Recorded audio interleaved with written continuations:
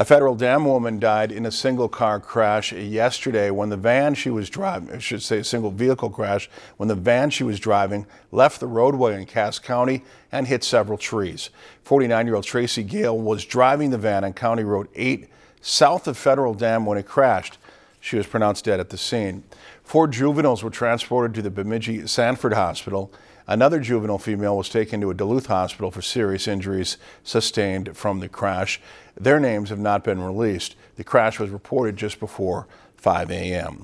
If you've enjoyed this segment of Lakeland News, please consider making a tax-deductible contribution to Lakeland Public Television.